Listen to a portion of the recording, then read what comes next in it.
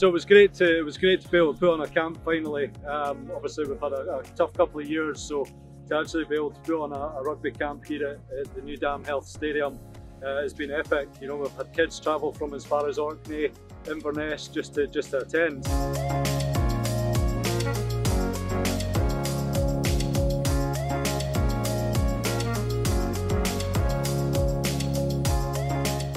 Archie Schofield, and I'm from Orkney. If you were to go back up to Orkney with a message to your friends who play rugby, what would it be? If you get the chance, come to Edinburgh Rugby Camp because it's good.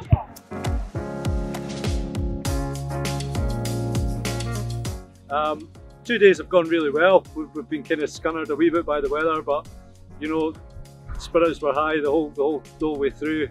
Coaches did incredibly well to keep the kids enthused and energised across the course of the 2 days. And look, I hope they all go away and talk about it, because you know, it was fun. Everybody seemed to have a good time. The older kids learnt a lot. They'll hopefully go back into clubland as better players.